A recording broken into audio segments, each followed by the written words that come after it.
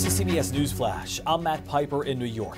At least 46 people have been found dead inside a tractor trailer near San Antonio, Texas, that had no working air conditioning. 16 others were taken to local hospitals, including children. It's believed to be a human smuggling operation. 3 people were taken into custody. Ghislaine Maxwell is set to be sentenced in Manhattan federal court. It's after she was found guilty of helping Jeffrey Epstein abuse girls between 1994 and 2004. Prosecutors say she deserves at least 30 years in prison. And Russia has scheduled a trial for Britney Griner to begin Friday. The WNBA player has been held there since her February arrest at an airport over allegations of attempted drug smuggling. For more news, download the CBS News app on your cell phone or connected TV.